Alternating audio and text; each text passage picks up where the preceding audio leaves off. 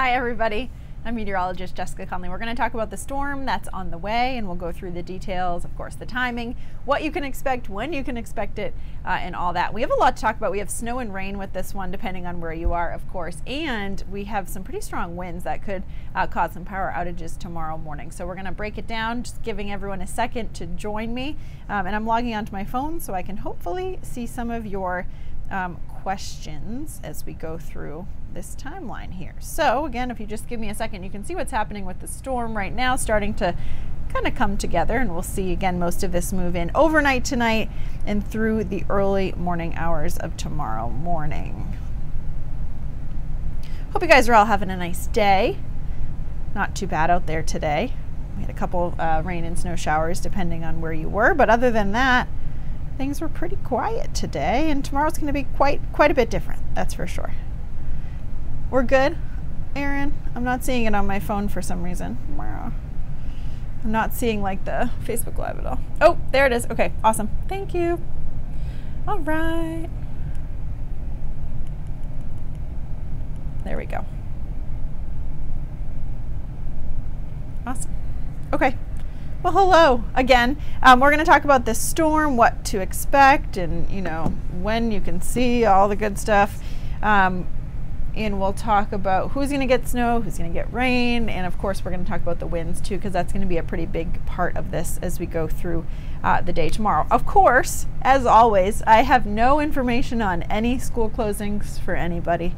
I know, they don't ask my opinion. However, you can check with your, of course, local school department tomorrow morning. And of course, we're going to have all the cancellations and delays on air tomorrow morning. We'll have them on our website. We'll have them everywhere. So you'll be able to check on those, of course, tomorrow. But I do expect there will be some cancellations and delays, again, just really depending on where exactly you are. You can do your snow day superstitions if you don't want to have school tomorrow. Good to see you guys. Thanks for joining us. Hello, everybody. The wind is going to be here, Monica, for most of the day tomorrow, and it's even still going to be breezy into Friday. So we'll go through that timeline here in just a second. Some of the wind gusts could get pretty high, close to 60 miles an hour, closest to the coast. So not ideal, of course, not a great situation, but good thing to do tonight to prepare for this. You all know this, but I'm just going to remind you, a little friendly reminder, make sure your cell phone's charged. Anything, charged that needs to be charged, grab some batteries and have, flashlights and all that ready, especially if you're in one of those locations that, typically tends to lose power. Tomorrow you do have a shot at it. So again, let's go through the timeline here. So right now, storm's starting to move closer to us. It's going to take a little bit longer. I'm going to zoom in a little bit longer to really get here. It's really going to be overnight tonight and through the early morning hours of tomorrow that we're going to see that start up. So let's go through the timeline first for the precipitation, and then we'll talk about what to expect as far as the wind goes. And again, that even for some of you, for some of us, it's going to be the bigger story really will be the wind. So through tonight, again, all is pretty quiet out there. Not a lot going on. Some clouds around, maybe a couple scattered rain or snow showers, but not too bad. As we go into the early morning hours of tomorrow, we start to see that rain and snow move in through the very early morning hours, so that by 3 o'clock you can see where the rain snow line sets up on this particular model. I do think it could be inched kind of slightly closer to the coast, so that Lewiston and Augusta will see snow very early tomorrow morning, Waterville as well, and I think even into Bangor could start as some snow. But along the coast, you'll notice all rain for this event. Could see maybe a couple wet snowflakes mixing in, but that is really going to do it. All right, then as we go through, here we go, as we go through the rest of tomorrow morning, you can see that rain really picking up in intensity. Hold on a second here. There we go. 5 o'clock, we're starting to see some heavy rainfall in southern York County. We'll go to 6 o'clock tomorrow morning. You're starting to see that heavy rain in York County into Cumberland County as well. Some pretty heavy snow about to start in the mountains too. Ski resorts, you're going to love me. This is going to be a good one for you guys. Plenty of snow there. You can see Waterville now transition. Same thing for Bangor, mainly seeing snow at this point. Then as we go to about 7 o'clock tomorrow morning, very heavy rain falling in parts of southern Maine, mainly in York County and into southern parts of Cumberland County, starting to get a little bit heavier too in the mid-coast. Look at that snow though. Northern Oxford County, we're really starting to see that snowfall. Rangeley, you're starting to see some fairly heavy snowfall rates too. We'll go through 8 o'clock tomorrow morning, 9 o'clock. So of course, schools at this point have considered, you know, what's been happening, and hopefully they've considered what's going to happen for the rest of the day. And again, we'll have all those cancellations and delays as we usually do for you tomorrow.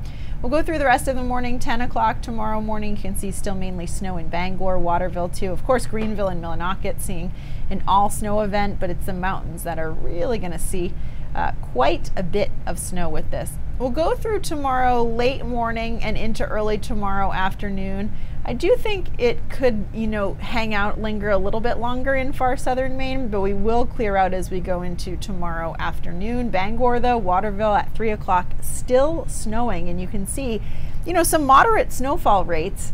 So that's going to help that snow pile up. One of our areas of discussion today was the greater Bangor area, and we'll talk about that in just a second. All right, then as we get into tomorrow night, maybe your drive home from work around here. Let me go back to 4, 5 o'clock, things starting to wrap up, certainly in southern and central Maine, and northern and eastern Maine starting to clear out. As we go into the day on Friday, we'll all clear out. It's going to be a little bit cooler. So there's the precipitation first. As far as snowfall totals go, I'll show you that, but then I'm going to skip right back to the winds because, again, for many of us, that's really going to be the big story. This is what we have for the snow map right now, always, as always, subject to change. Right now we have Lewiston right on that 1 to 3, 3 to 6 line. That means we think you're going to get about 3 inches if you fall kind of right between those. Augusta, just in the 1 to 3, I bet you'll be pretty close to 3. Waterville to the north of that, so closer to 4 or 5 inches. Bangor's right on that 3 to 6, 6 to 10 line. I was kind of in the camp that Bangor might get a little bit more. Keith was kind of talking me down, but we'll see what happens as we go through tonight. We get the new model information. We'll talk about that more at 11. Anyway, probably at least 6 inches in the greater Bangor area. And then, of course, the mountains. 10 plus. It's a good storm for you. All right, let me go back to the winds, and then I promise I'll look at some of your questions. Are you guys fighting on the Facebook Live right now? Knock it off. Fighting. Come on, guys. Be nice. Cut it out. Everyone's so nice here. All right, let's look at the, knock it off. I feel like I'm talking to like my students.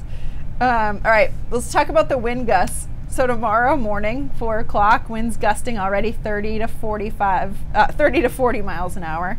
That's fine. It's windy for sure. But then as we go into like the middle and kind of late morning hours, you can see those wind gusts along the coast. Look at Rockland gusting up into the 50s.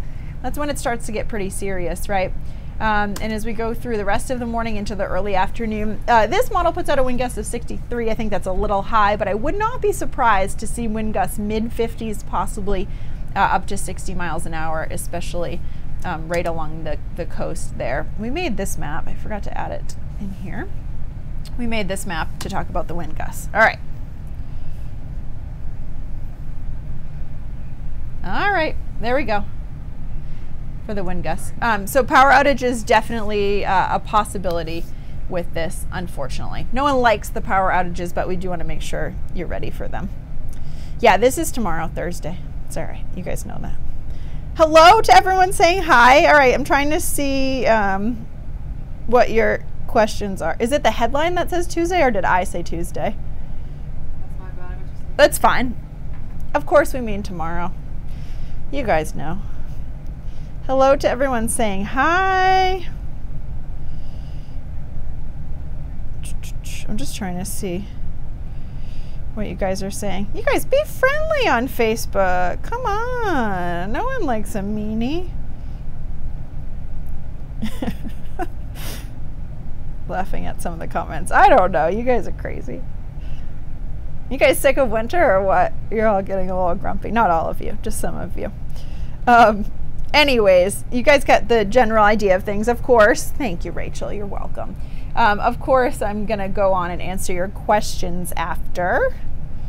So if you have any questions, feel free to post them here. We're going to post this too, so if you kind of missed that timeline at the beginning, you can, of course, play through it and check out where your area is so you'll know exactly what to expect and when.